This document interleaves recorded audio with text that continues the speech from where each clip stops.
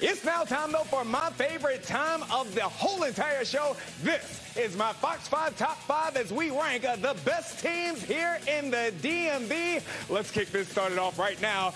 Number 5, bam, the Flowers Jags. It is unbelievable to me how disrespectful some of the other outlets are to this team. Most talented public school in the DMV. Number 4, give it to me, bam, this. The Good Counsel Falcons, they have 3 consecutive victories on their docket, 3 very good wins. They're heating up at the right time. The number 3 team, we had them in studio earlier.